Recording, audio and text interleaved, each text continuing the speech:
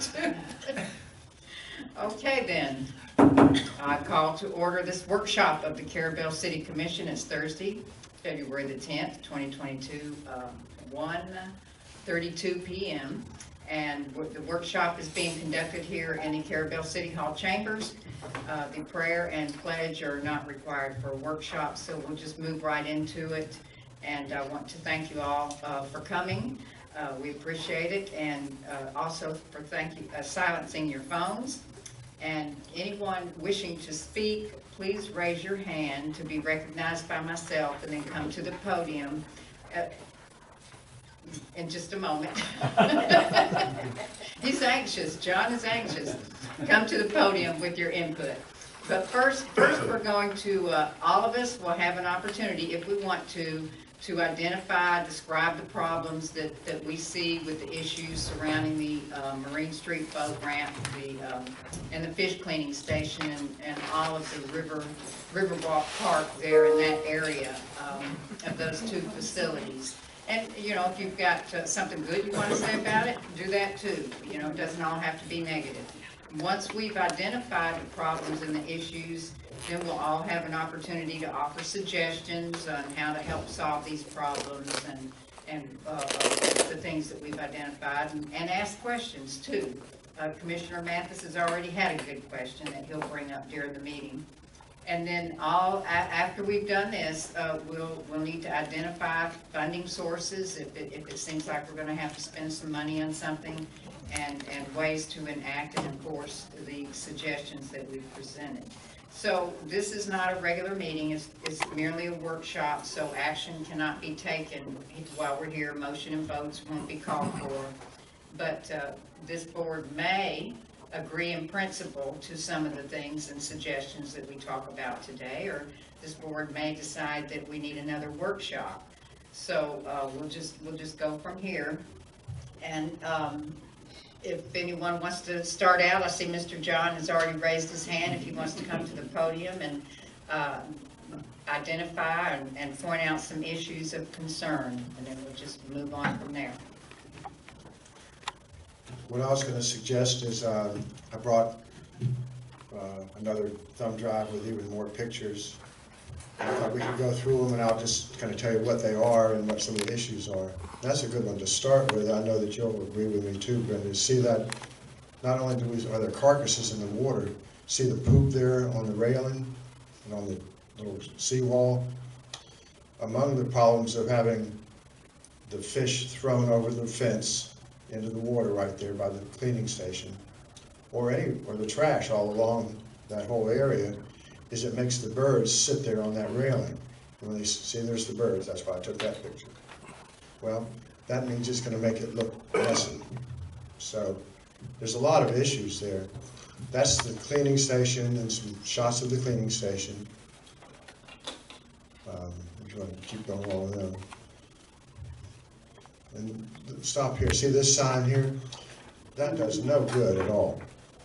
It's like, you know, saying, I know when I went to the first meeting, we were talking about having a 35-mile-an-hour somewhere, and no one does it.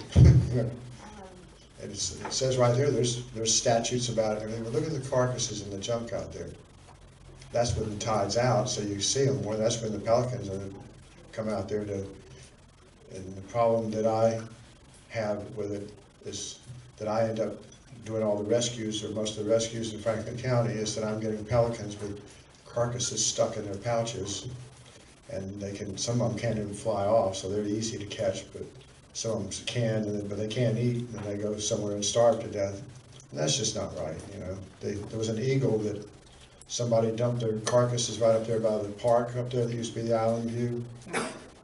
And an eagle came down there after the carcasses and got clipped by a car, and that was the end of him. You know, it's just kind of wrong. But it's trash too.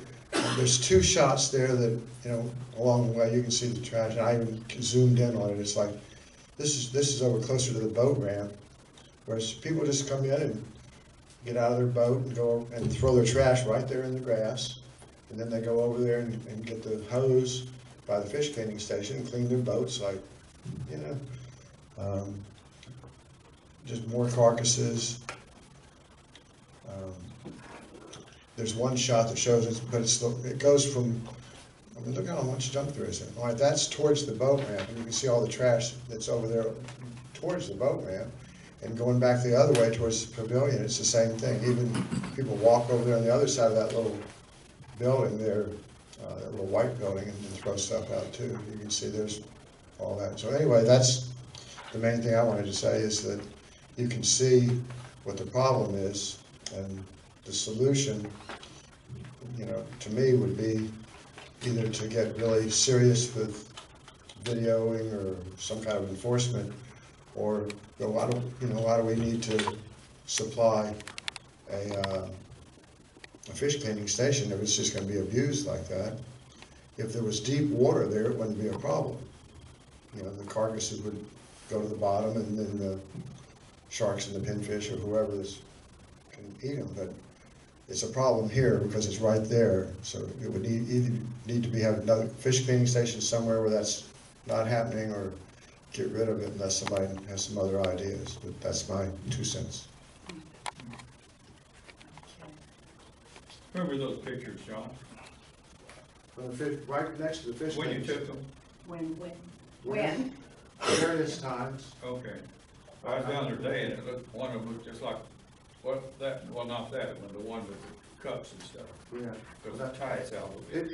It's pretty, you could go any day. If we went down there, there wouldn't be as many carcasses, because there's not many people going fishing with the weather. If you go out there during snapper or grouper season, and there's a lot more carcasses. So it depends, but there's always some. I mean, if we went today, there'd be some, but we went a week from today, it wouldn't matter. There'd always be trash, and there'd always be carcasses. And do any of the carcasses that you've come across have lines and hooks in them? No, which I wouldn't expect that, you know, when they clean them. Dressed. But on the other hand, just in the last, month or so, we've probably rescued 10 or 12 pelicans that were alive that had hooks and line in them. But this time of year, last 2 years ago, in January and February, just because it gets cold, and the last year's baby pelicans, it's like that. They have a hard time learning how to hunt by just swimming along the edge of the water, and it's a different kind of hunting, and otherwise they starve. And I've rescued like 10 or 12. Last year I got over 60, and this year we've already started getting a lot. I've rescued probably 10 in the last 2 weeks. They're just starving ones too.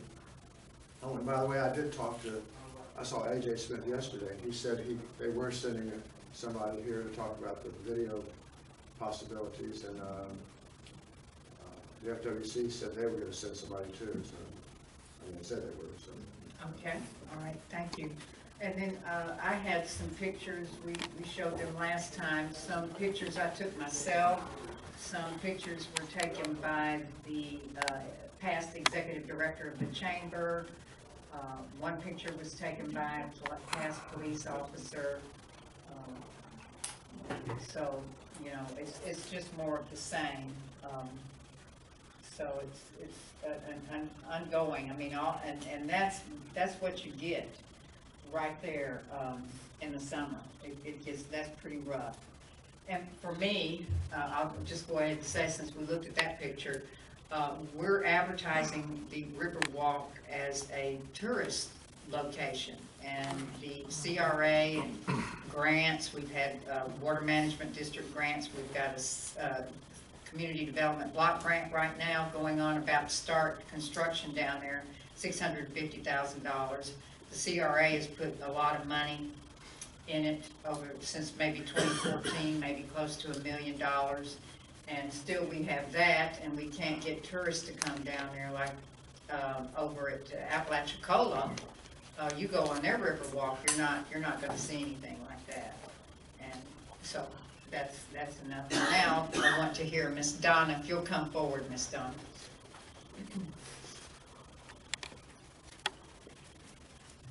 My name's Donna Owens.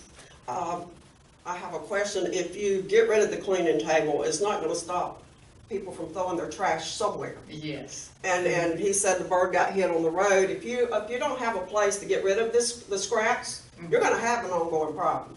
And the cleaning station's not the issue, I don't think, and you already spent the money in the cleaning station, and I know the outsiders use it, but the locals use it too, because we use it for benefits when we're cleaning a lot of stuff or helping people with the benefits or like the youth.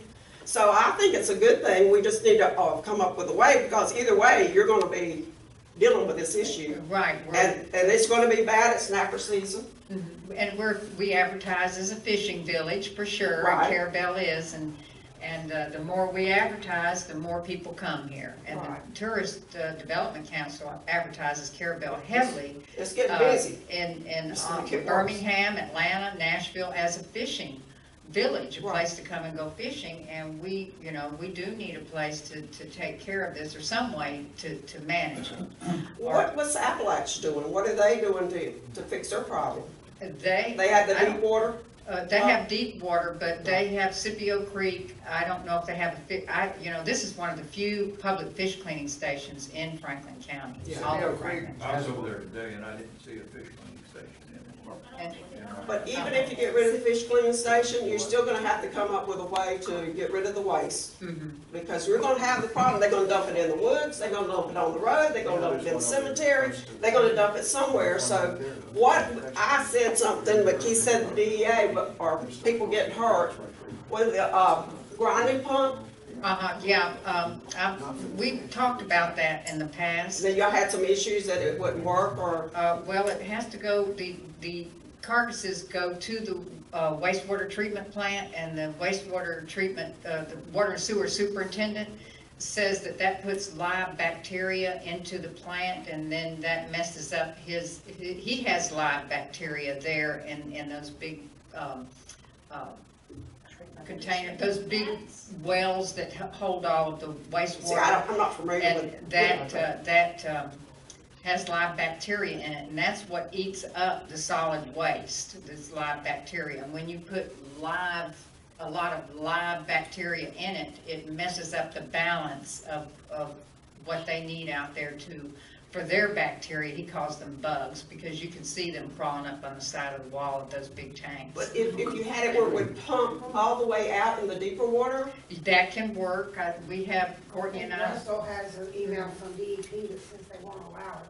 Oh, They won't allow it? Okay, at one time Courtney and I thought that we could pump it out. They did tell us that at one time, that we had to pump it so far into the river, but they came back and told Russell that it's not allowed.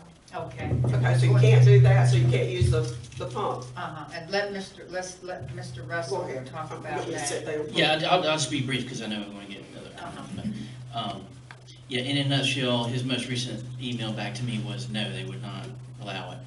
Now, before, years ago, and this has probably been 6-7 years ago when we inquired about it, they thought that it might be a possibility, but we would have to put a force main like way out, like I don't know how far, a quarter mile, a half mile, I don't know, but we'd have to pump it out into deeper water. So no expense. Yeah. Yes, that would be an expense. And the feeding of even if and John had a suggestion, and I've thought about it before, is to relocate the cleaning station, maybe at the eastern end of the parking lot, the boat ramp parking lot. But a lot of folks think, they don't understand the seriousness of dumping the carcasses there. And we have two problems now, the carcasses and the trash. And they don't understand how it affects the shorebirds when they do that. And in fact, there's an advertisement from the TDC today on Facebook, and it shows two birds sitting on that railing right there at our fish cleaning sink, two pelicans fighting.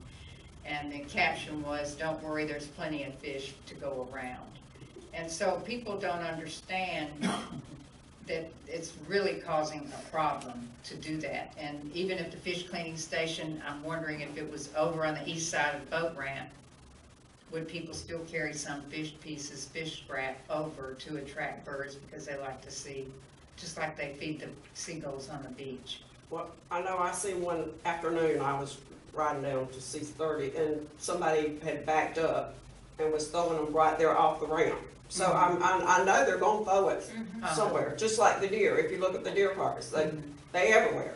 Yeah, But I mean, if you can move the station and keep it, if it worked, but still you're gonna have something there, aren't you?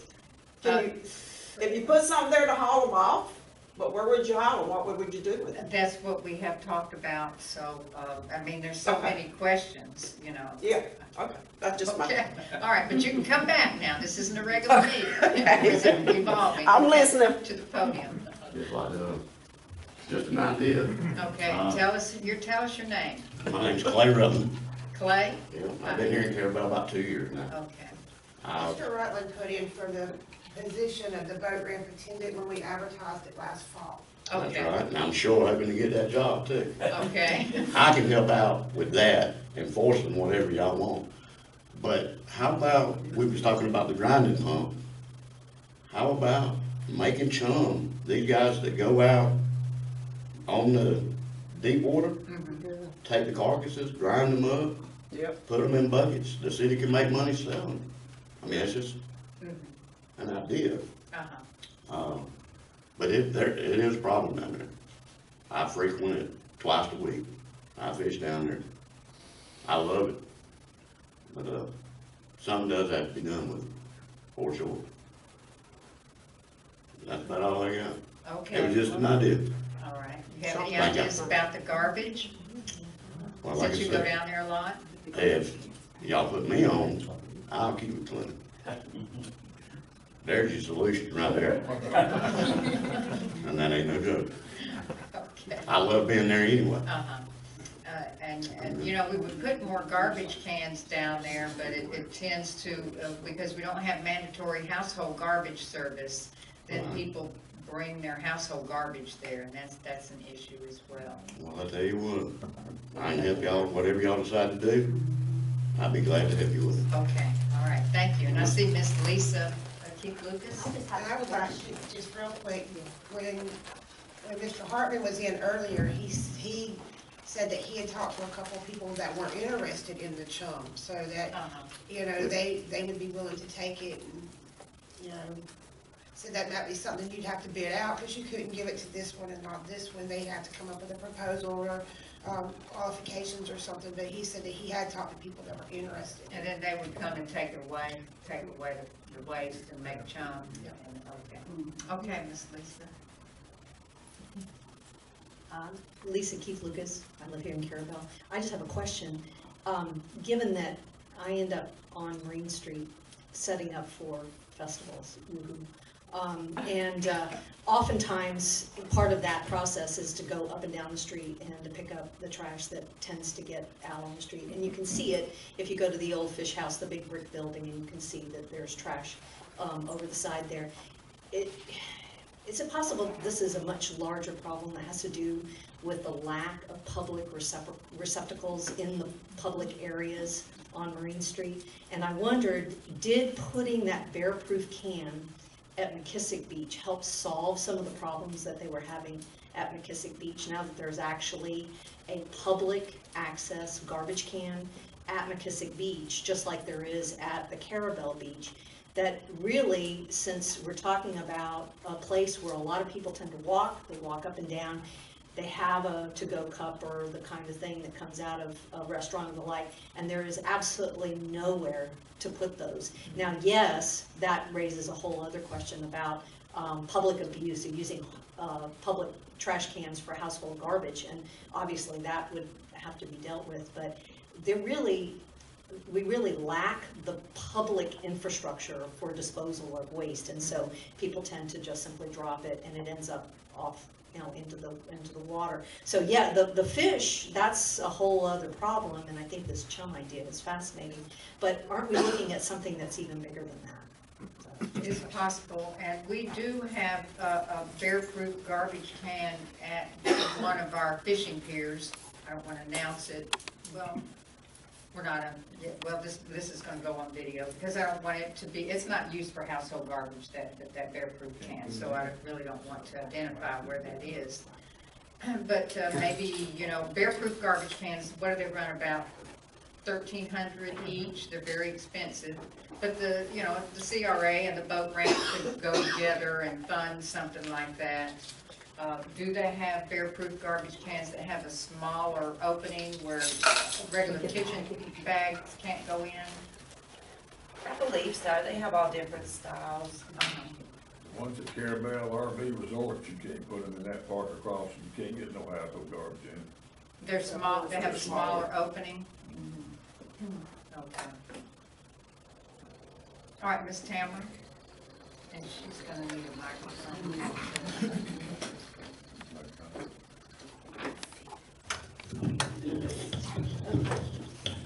I'm so used to not having a microphone in front of me. Is that gonna work for you? Yes, it is. So I know I'm not the oldest person here, but I thought I might could share a little history. I don't know who it Well, I know my husband's older than I am, so I wouldn't even go to say Mr. Frank was older than Cal. My goodness, Cal's like the oldest person around. Not today. So Like a fine wine. back in 2004, 2005, we started the writing up of the Waterfront Partnership Program that the city got in 2007. And part of what the city did during that 2-year process was to talk to 500 people that lived here and another 500 that visited here. And we got all kinds of information about what people wanted and what they liked and all that. And we tried to coordinate the grants that were available then with what we had to go with at that point. So we put in the boat ramp, we put in the different aspects of stuff. When this fish cleaning station was planned in the grant, it called for having a grinder pump that you put the fish carcasses in. And they had one out at the boat club and it did not, they used it, but it wasn't working consistently. So that was a little discouraging, but we had a grant to buy one. And at the time when we could have bought it, we couldn't get one that was dependable, that had a good warranty on it. So it ended up not being included. Plus, everybody was worried some child would fall into it, and I never could picture how that would work.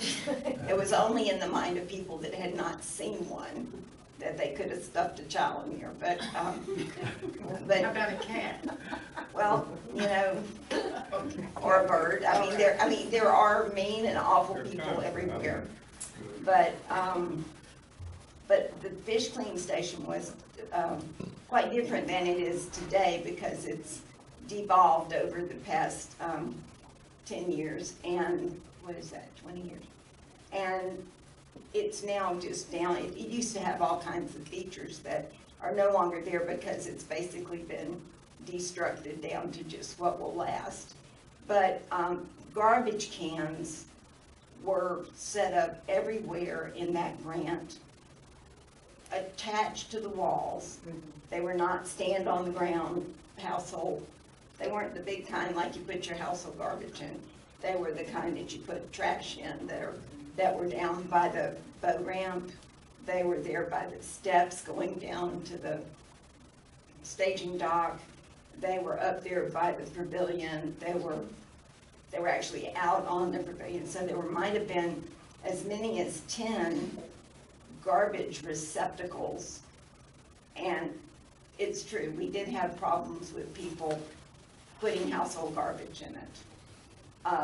It wasn't done as much originally as it got to be done. As the garbage cans got bigger, the household garbage problem got bigger. Because it was hard to put them, you couldn't put much household garbage in a little can about, small can. But it does require they be emptied. It does require that there be staff time to do that, or a designated person to do it, or whatever. So I think the garbage is one issue. The other issue we've had twice a year. We've sponsored a cleanup of the waterfront area. The last 2 years, both times each year, all 4 times, the tide has been very high at the particular designated time of the cleanup. So that normally if the tide's low, people get down on that land and walk along and pick up the trash. And we keep it, usually we do it in the spring right before the festivals, and we do it in the fall with the International Coastal Cleanup. But for the last 2 years, 4 times, we've had a high tide and not been able to get the trash. We can see it, but you can't get to it because it's got water. So one of the things that could be done is to schedule some specific garbage cleanup for that area around the whole, the whole boardwalk, from the boat ramp up to the end of the fence there. The whole 300 feet, Right, really? right. Uh-huh. That once you, then you would ask people, bring your kayak, bring your canoe, come over and let's get out there and specifically target this trash, not go clean up the woods across. I mean, we try to clean up everything, but we do something real targeted for that area. And certainly, I think we could produce 20 people that would be willing to come down and help with that. If we could find a time when the tide is out, that's a decent time of day on a Saturday, that's not in the middle of like the Super Bowl. Well, I was thinking sooner than later, but yeah, not in July. But, that is another thing that could be an immediate cleanup of the problem, but I don't think the trash part of it is gonna be solved until there are receptacles, because I'm, like several people have said, I've seen folks walk along, they got a cup from where they had lunch, and sometimes they throw it somewhere in a can. And it's, yeah. So, and I think that's part of the bigger trash problem, but I will say, I go by that fish cleaning station almost twice a week all year long, walking home.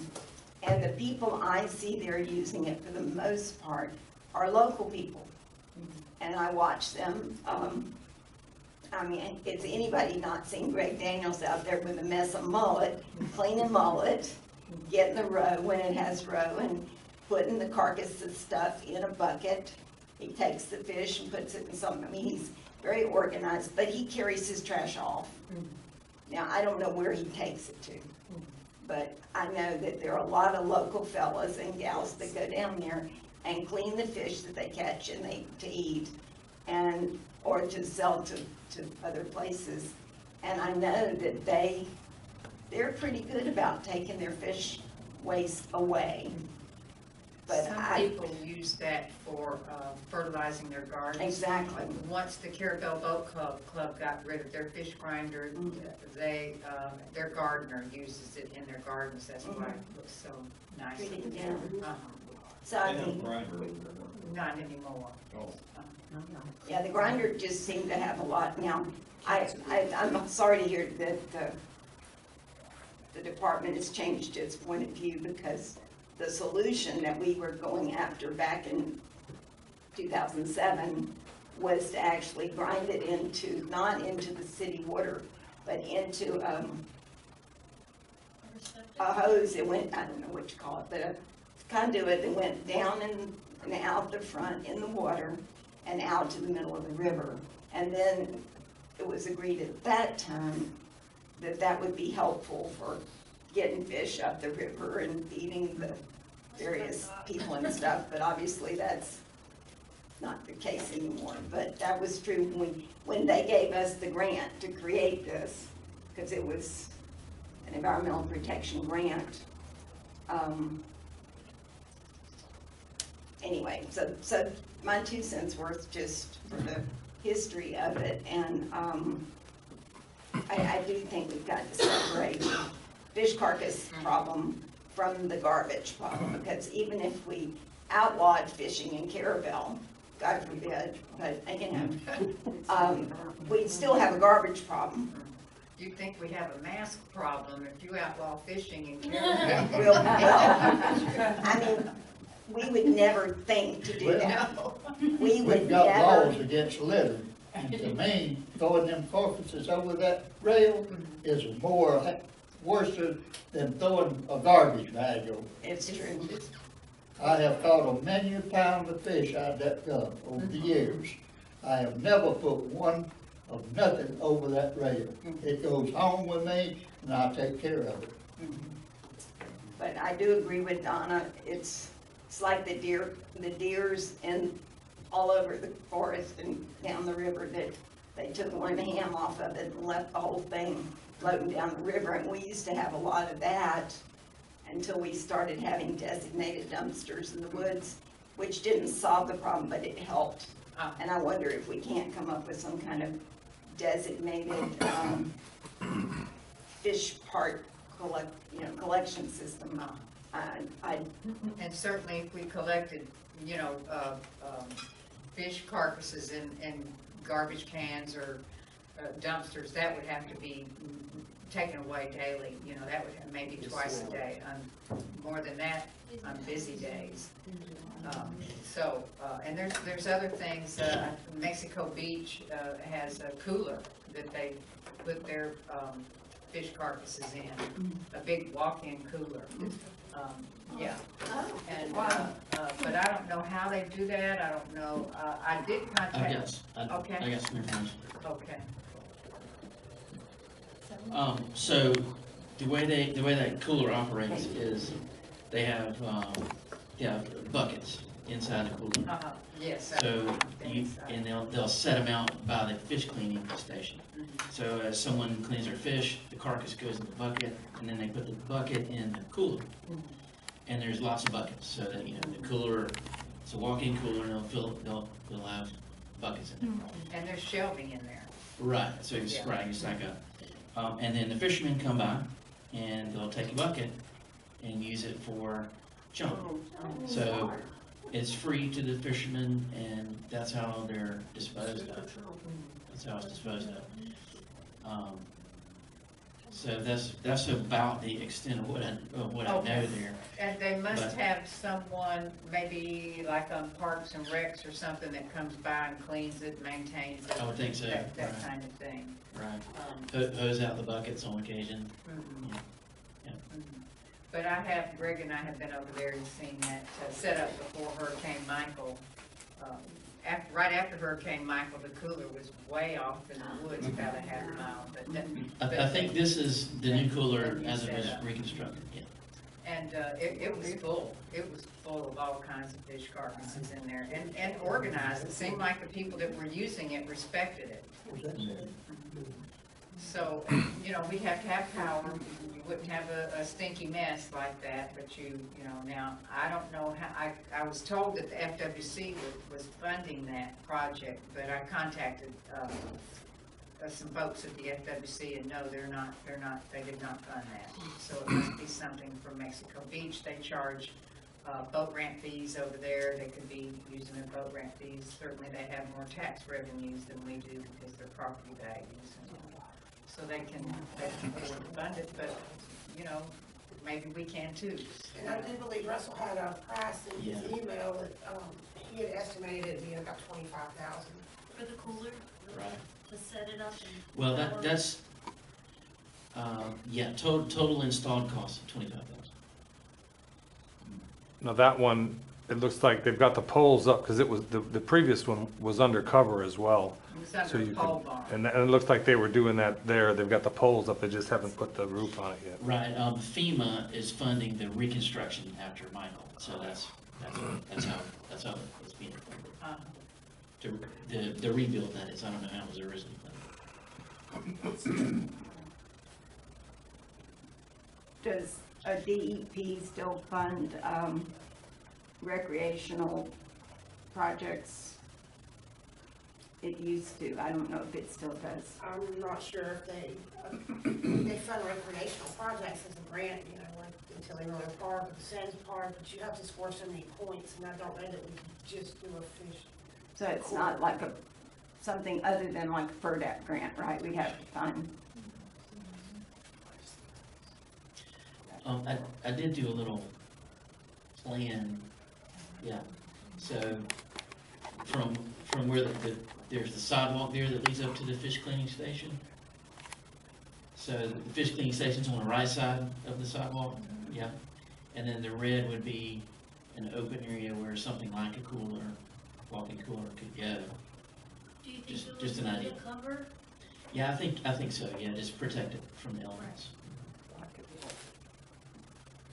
You could also attach a ice distribution where the people buy ice, help pay for the electricity and stuff. If we had power down there, we could get one of those ice trucks like they have at Janelyn's, and that would be extra fun for paying for all this. So that would be a perfect spot for it. All right, do we have, okay, John, if you'll just come forward so we can hear you on the microphone. In my asking around, one person told me that back in time, when he knew about, they have the same kind of problem with scallops over there, like Cape San Blas and Port St. Joe, and that they had some kind of stuff, liquid kind of stuff, that they had a barrel there next to where the people were cleaning their scallops, because, they have their seasons for that too. And that people could throw the scallops in this barrel, and that the liquid that was in there wasn't toxic, and it wouldn't, somebody drank it, which obviously you wouldn't, but it wouldn't hurt you, but that it did, over time, dissolve the scallop remains and the somewhat shells, and that then, and sitting over next to the cleaning station there, that it didn't smell, and that they only had to, then they could take that, and it was okay, for the rule wise, but what was left, that they could actually take it to the dump, and it wouldn't hurt anything. So, I was hoping FWC would follow up with saying they were gonna come here to see if they knew about what that liquid was, or any other versions of that, but it might be worth trying to ask around and find out from somebody over there in that area if that still happens, or what do they do at scallop season too. But that's just something I thought of when we were talking about this, because that sounds like a good idea too. Well, one other thing is we're talking about putting more garbage cans, and I think that definitely can help. But when you left here, you went down there and saw there is a garbage can right there next to the boat ramp. They can get out of their boats and just put it in a bag and put it in the garbage can, and I've never seen that garbage can filled. And I go down there, a lot. But they get out of their boat, and instead of walking up those stairs and putting it in that garbage can, they throw it right there. I mean, they're just as close to the garbage can as they could be. They probably, some of them walk right by. So that location of that garbage can couldn't be any closer. Couldn't be any better, and To the people boat still ramp. ignore it. Uh-huh. So it's just kind of like a laziness or whatever. It doesn't mean that everybody's that way. And there are probably a lot of other people, but on the garbage side of it, I would think that maybe have another sign that says AJ had come up with some signs where people could put their household garbage in next to the old high school. And it said, you're on video camera, Uh-huh.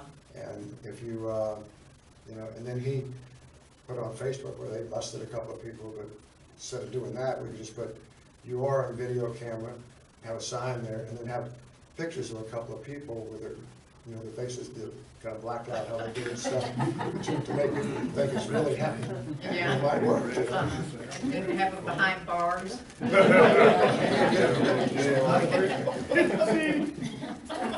think and you just touched on it there, John, that we have a lot of people in this area, and other areas too, that do not worry about what they do with their garbage.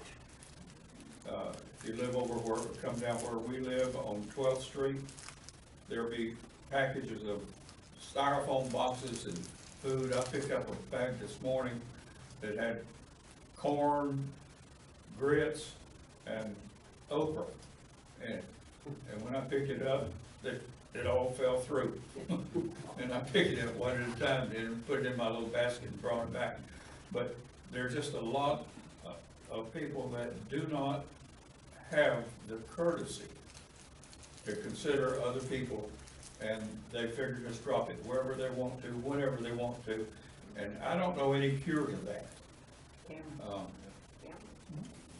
You know, they used to have cures for it back in, when this country was first started. It's sort of a thing like that with a little hole and a little. Put your head through it, your arm. Put your head through it. And that would, as they would say, that would learn them a lot. But, and I don't know how to deal with that. There's, you know, the training and it's just a lot of background that we're dealing with here, and they're just feel like they can throw it wherever they want to, and you know, you drive down the road and see them throwing stuff out of the truck or the car.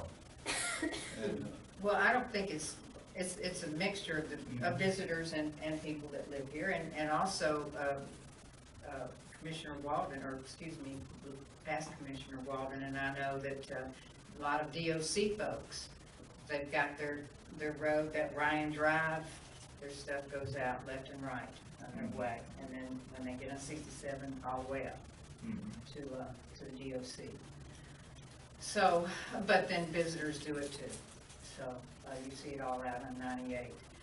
But we've identified the two main issues, which we knew already, is the illegal trash dumping and then the illegal carcass fish waste dumping. We've had like suggestions of putting videos up, put the carcasses out in deep water, but they would have to go really deep, relocate the fish cleaning station, because it's been said that we need a place to get rid of the fish carcasses, which we do, even if the city were to collect them in garbage cans, we need a way to get rid of it. Making chum, letting folks bid to get chum, or put it in a walk-in cooler, and let folks trade that out, you know. Public receptacles, bear-proof cans have been suggested. Grinder pump, send it to the wastewater treatment plant, but we'd have to really check up with Charlie on that, you know, because we could be getting a lot of fish waste in the summertime out to the wastewater treatment plant. Schedule garbage pickups for the shoreline, just concentrate solely on the Riverwalk Park shoreline, and someone has said that we need receptacles. Several people have said that, trash receptacles. So are there any further comments right this minute to, you know, yes, Ms. Donna? What John said sounded like a good thing. If it is safe and you could put it in there to dissolve, then it wouldn't cost the city money to put in a cooler or something, but I don't know much about it, but that. Well, somebody could reach out to them, and I don't know if anybody's tried talking to anybody, like, I mean, they've got to have the same situation that they have to deal with lots of other places, like from Cedar Key to St. Mark's to Destin. I mean, there's Panama City. I mean, maybe it'd be worth a little research if somebody was willing to do it, to see if we can find some other places, because I like the idea of the trading out, you know, carcasses and stuff. It'd be expensive to set it up, but there'd be grant money to do that. But the barrels with the solvent in it, it's not toxic. That sure be a lot easier to do, so it might be worth a little more research, more in a larger area.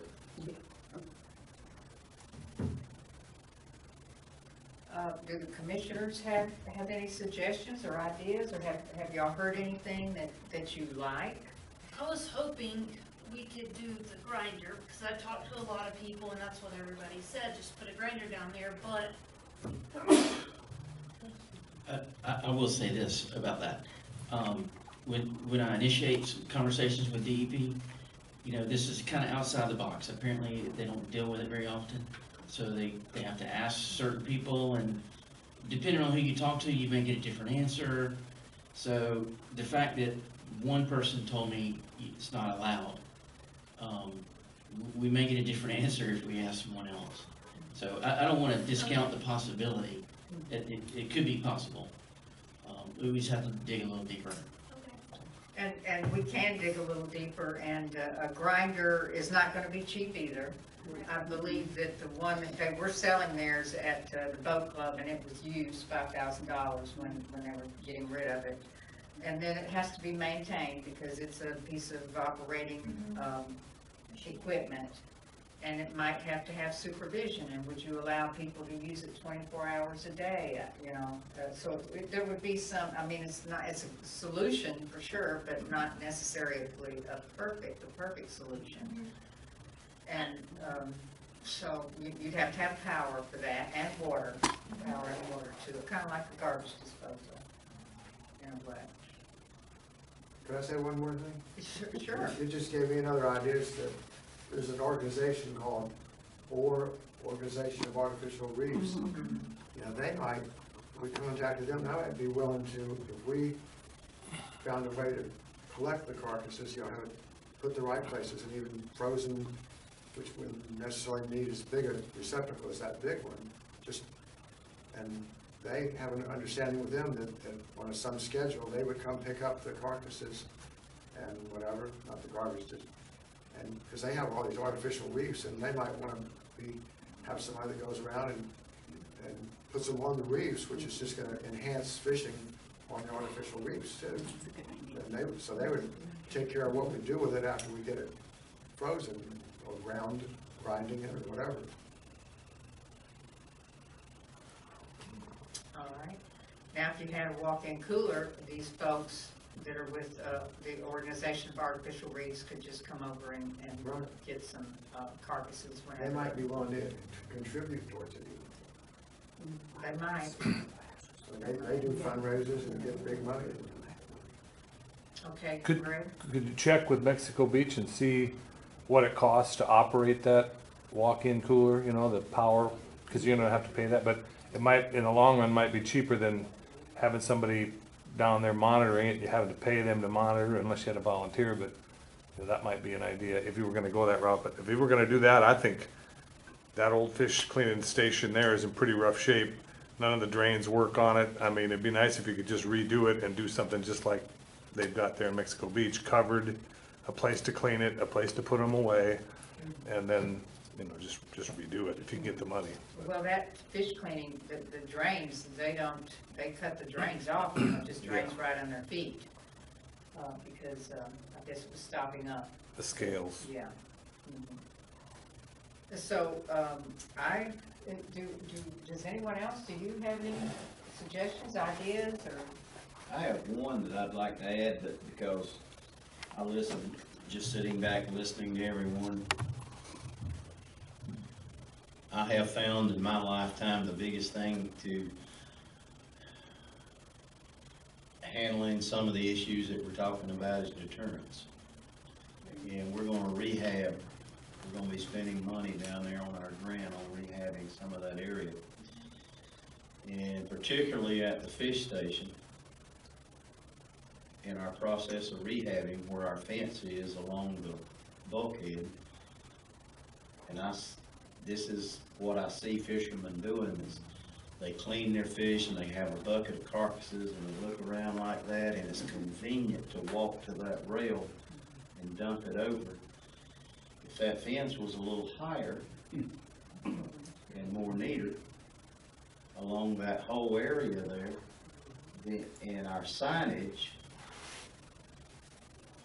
letting everyone know that it's illegal to do that and there are penalties for it, it would make them think twice about trying to walk down there a couple 100 feet and dumping carcasses and getting caught.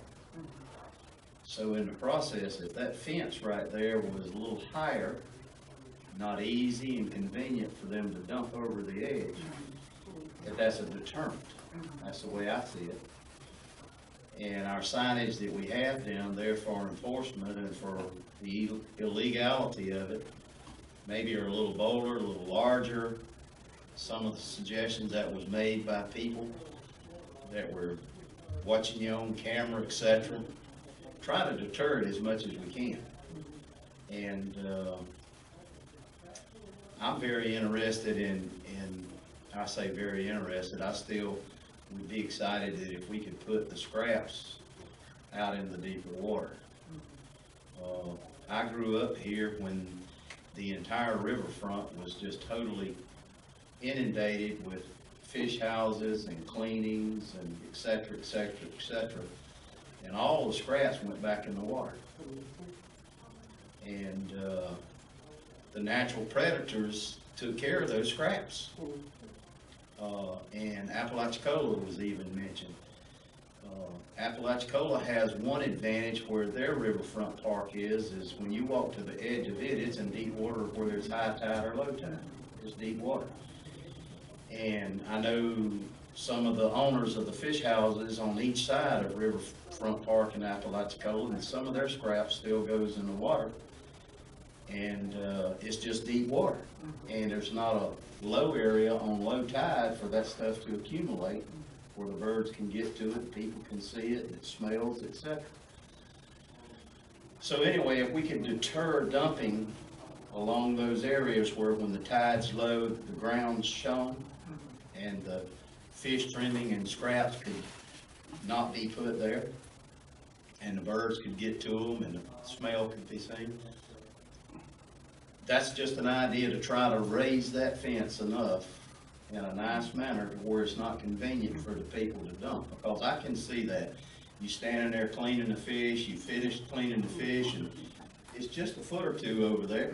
Well, nobody's gonna catch me real quick, because if I dump it, how are they gonna prove I was the one that dumped it? Okay. But if they have to go somewhere to dump it, then maybe they'll carry their stuff with them.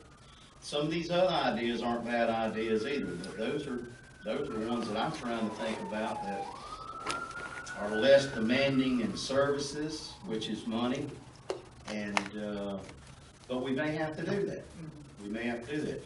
And another thing I thought about while we were talking about the cooler, and I don't know that the crabbers, we still have crabbing industry people working in the county, whether they would be interested in some of those trimmings or not, but some of those crabbers may or may not be interested in those trimmings for baiting their traps, their crab traps. It's a possibility, I don't know that. And it may be too bulky for them to handle, I don't know, but it's a possibility. But anyway, that's just some of the things I was thinking about. And the trash cans that was mentioned, going to the garbage, I kind of lean against putting out more receptacles.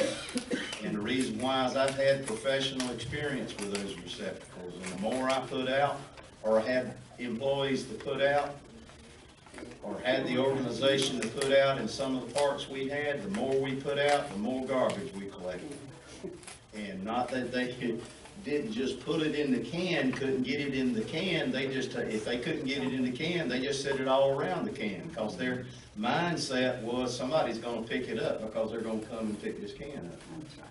So the more of them we put out, the more we had put out, the more trash we collected. But that's an idea, I do understand that.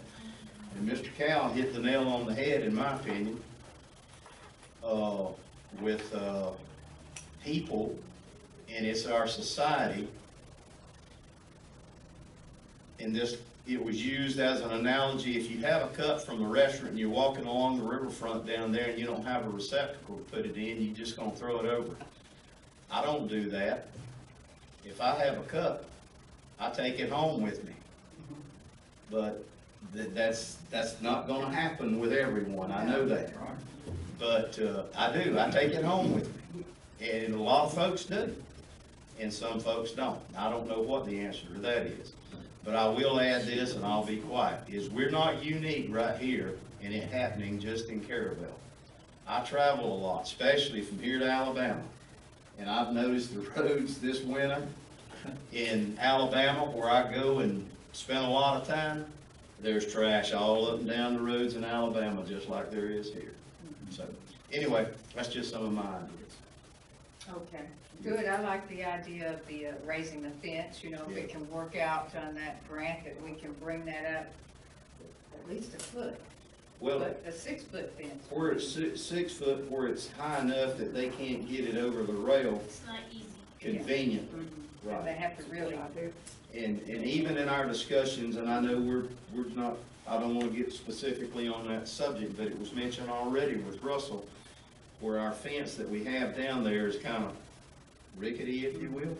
We're talking about some kind of stainless steel thing this time that's more stable. But anyway, that's another subject. But if we raise that enough as a deterrent for them, they can't get it through there, so they're not gonna just walk right there to that edge and throw it over. and I do like also the bear-proof garbage cans. Yeah. That, they work well. You know, we could, if it comes to it, we can put some bear-proof cans down there, you know, but we'll just have to see. And I agree wholeheartedly with Commissioner Millender that when you put garbage cans, we just get loaded up with garbage, household garbage. And a lot of folks don't realize that the city of Carrabelle taxpayers then have to pay for that garbage to be dumped at the landfill. We have to pay our staff to go and pick up that garbage, or a contractor on the weekend, and then they have a dumpster at the Streets and Roads Department in their yard. And then that all goes to the landfill, and the city of Carrabelle pays a dumping fee, just like any citizen would pay a dumping fee at the landfill.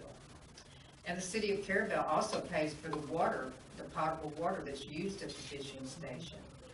I don't know if she's separating that out for the boat ramps fees or not, but maybe we might need to look into that.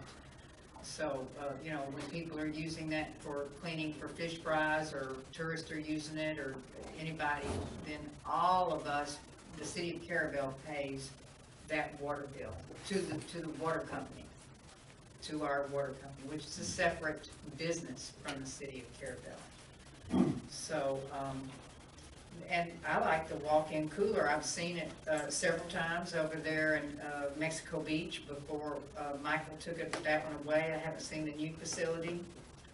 It looked to me like people respected it. I didn't see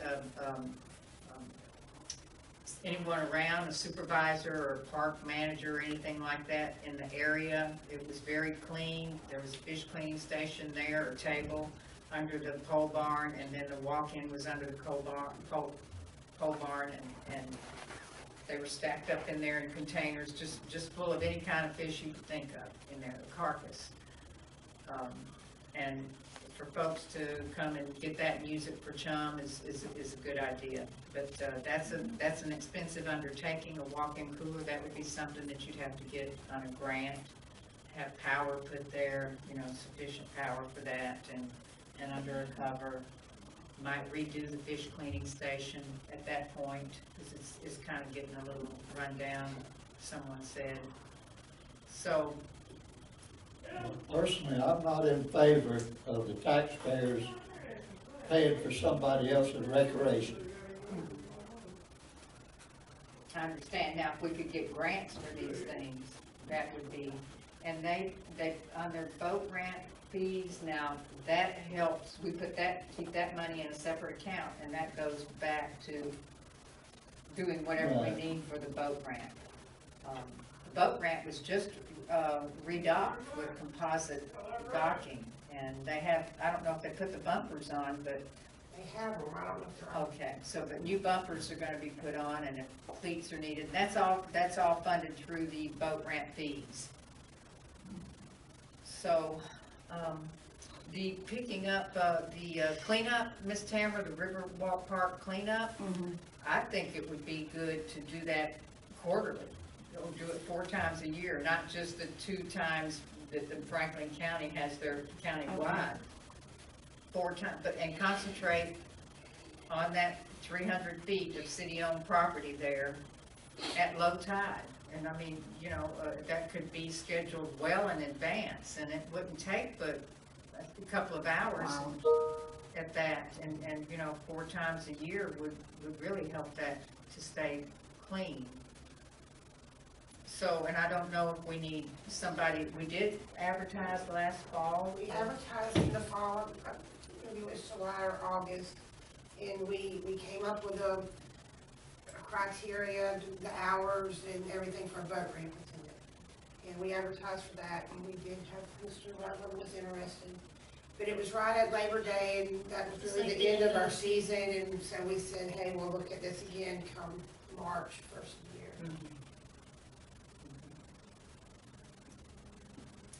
And that would not be for a police officer like we had Miss Amber doing, but someone that would be down there, that would be putting an envelope on the vehicles that didn't pay their, you know, they don't have a tag hanging, or they don't have a sticker in the window, but a presence down there. Someone that's not a police officer can't enforce anything. You take their picture. They can help though, be like a host or a. Citizen arrest. Yeah. Liaison. Citizens arrest. Yes, we do. Okay, Yes, this is off the subject, but are you looking at building more boat ramps? Because we got the two, and it's really getting to be really busy, or are you, somewhere down the future, you're looking at putting in another boat ramp somewhere? I don't think the city owns any property. What about that second one over by Wicked Willie that was, when we were kids, that was used there for the commercial fishermen, but it's when you back up and, by sea quarters, but when you back up in it now, if you don't know where to get it, it's not been used. You know what I'm talking about? Yeah, the city old owns one. That belongs to Wicked Willie. Yeah. Does it?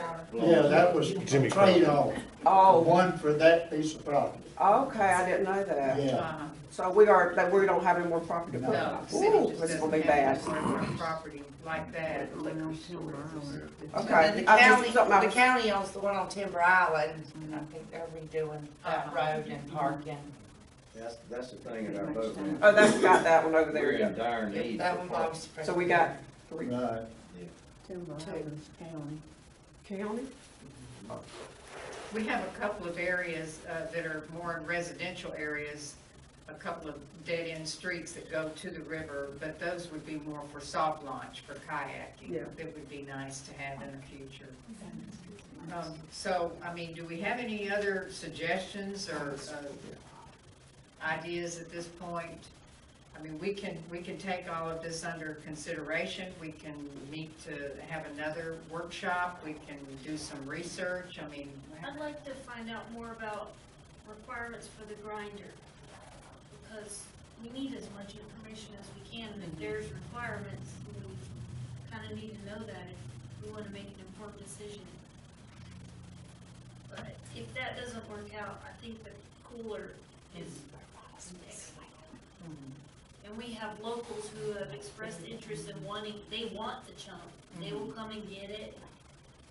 And because you know, that's usually, people pay money for that, so I don't think it will be a problem emptying it, but it is another expense, something else you have to take care of. yeah, pay the power bill on it. Right. And would something, does anyone here know on the staff if FERDAP would pay for a walk-in cooler? I can check with Mr. Fox. Uh-huh. I don't,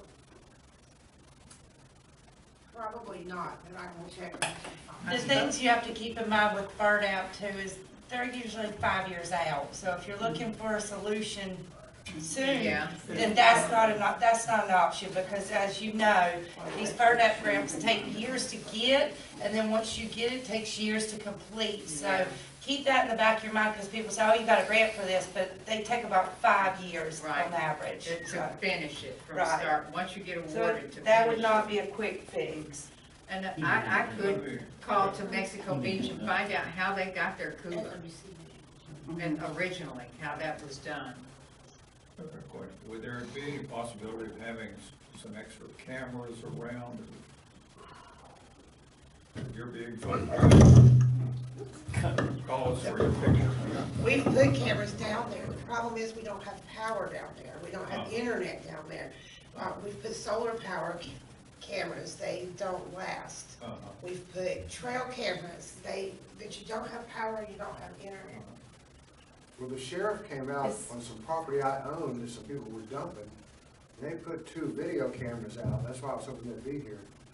that there wasn't any power, they had their own power Our, source. our police department does similar, but it's And not, they can see what's going on they have to put anytime. them up and take them down, they're not meant to be put there and Yeah. left there for long term. Well, we could put a fake one up there for most of the time, just once in a while, A put big one old up there that arrow, works. cameras watching you.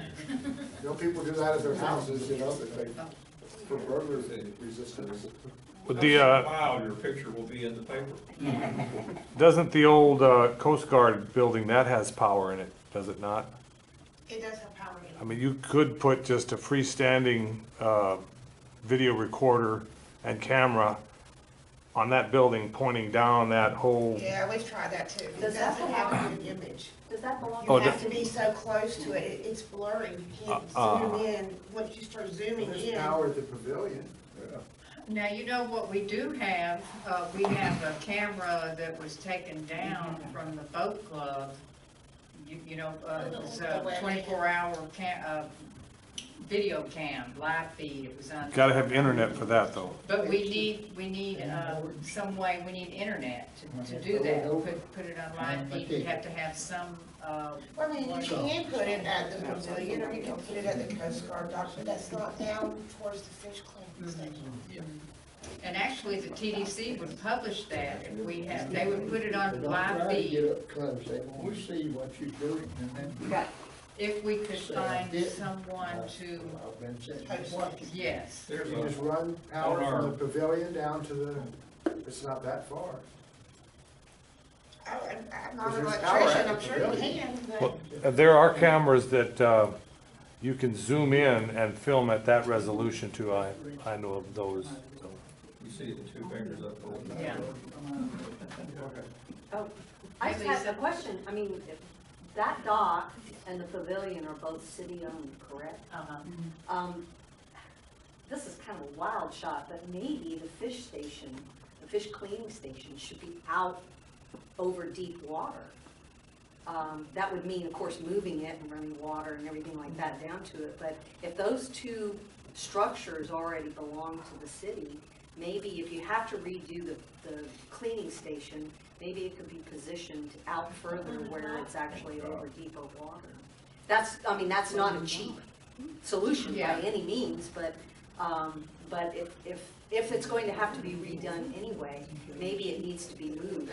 And that could be more of a long-term goal for a FERDAP grant, something, long-term. And we have had that similar suggestion is to move that fish cleaning station out to the Coast Guard dock, out there to that big dock area. Yeah, I had said that once before, but we never did go anywhere with it. Yeah, but that is the solution, and then. It might have to be smaller Then, perhaps. when they throw it in the river, it's up to FWC to take care of the problem. Okay, but that is something to think about it. I mean, it's not deep water, but it's deep enough that it's not gonna get so low there at low tide. That's it. Most of it will be add up pretty rapidly. Yeah. Would you have to check with the DEP to see if they would allow that even, to have it over the water like that? Oh, yes, I'm sure it would require permitting. Yeah. Okay, yes, Mr. Tamara, Ballard. when you used to use that office out on the dock, there were some cameras, did they run all the time of showing the river? And They it's did, on but TV? we paid for the internet. Uh-huh, The waterfront partnership yeah, paid for the phone. paid for those, Phone, yeah. and that was where the internet was. If we had one of those looking back this way, I just, But And that's what we were talking about. We do have a camera. The city does have a camera that does live feed, but we need power and we need internet and a computer. And then we could get the TDC to publish it on the TDC website. Yeah. And we could get a link to it and publish it on the Carrabelle website, and the CRA website. when, I was just trying to remember how we did that. When we had it, when our office for the waterfront partnership was on the Coast Guard dock, it was an extension phone from the museum. So we paid the phone and the internet at the museum, and then somehow, I don't really know how they did that, but we ended up having It was just one bill. one bill, and we paid for the 2 locations on the one bill. So I don't know if there's a way that it could be part of,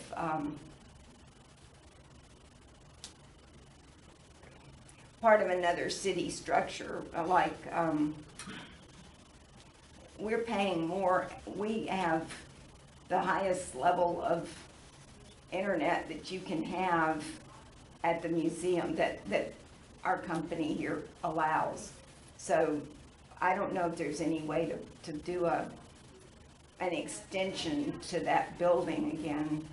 I don't really know, but I'm saying we've got the power to do it as far as the internet strength, but I don't know how that works with these days. It's been 20 years since we did that. It's probably a totally different company too. Well, it is 3 totally different companies later, Attached to the building, but it was, looking up the river or down. yeah, we had it as look out at the river, but of course, for what we're trying to accomplish, we could have it look back at the fish. Yeah, and you know, that might be interesting to some people to look at, on the TDC, the fish cleaning station. Yeah, it makes it more See how busy competition. the work was. Yeah, uh-huh. Well, That would be a big deterrent. Yes, it would be. Yes, it would. And I So- think that that's something worth exploring. Mhm. Don't know that we can financially or feasibly or whatever, but I think that's something worth exploring. And the camera, I think it was $700. That's the least expensive part of it. Well, then you need a little computer that is, then you gotta pay your internet, phone every month. And otherwise, that's it. Now, Internet's about there's one other $50. aspect to it, because I wasn't gonna say anything about it, is to armor it against vandalism. I wasn't gonna say anything, because I didn't want to publicly. But we need to arm it against vandalism, Well- as far as I'll go with Well, that. you gotta put another camera on it. Camera. We Well, tried already, so I'm trying to fix it. Yeah. We've put them in boxes, Yeah. we've done all sorts of things. Uh-huh. and the minute we moved out of that office, somebody stole the air conditioner. Yeah. I mean, you know, it's just where we live. It's everywhere. Yeah, it's everywhere. All right, so are we ready to adjourn for now, and maybe we'll have another workshop after we do a little bit of research? It sounds like we need to definitely get FWC and DEP content. If they won't come and talk to us, maybe we can research the content and report back on that. I don't, And then maybe find out how Mexico Beach paid for their cooler. I think that's good. We need to just follow up on some of the things. Okay, and once we get some information, we'll schedule another workshop in, a couple of months or so. And you all want to gather some information, be sure you can let any of us know. The fishing season's coming up. Yeah. It is. And we may want to, in the interim, consider having someone down there on the busy weekends, just to help out with collecting the fees, because we need the fees to do whatever we're gonna do here in the long run, and to help, just be a presence, as Courtney said. And like I said, we already have voted to do that and Yeah. advertised for that. All right then, can we adjourn? Is that all right? Are you all Thank ready to adjourn? Now, look, before I adjourn, after I adjourn, we're gonna have a birthday cake for Frank. We're gonna sing happy birthday to Commissioner Mathis. He's gonna be 87 tomorrow. Yeah, he's a hip. Happy birthday. Okay, all right, so this workshop is adjourned, and we're gonna sing happy birthday. But will someone get the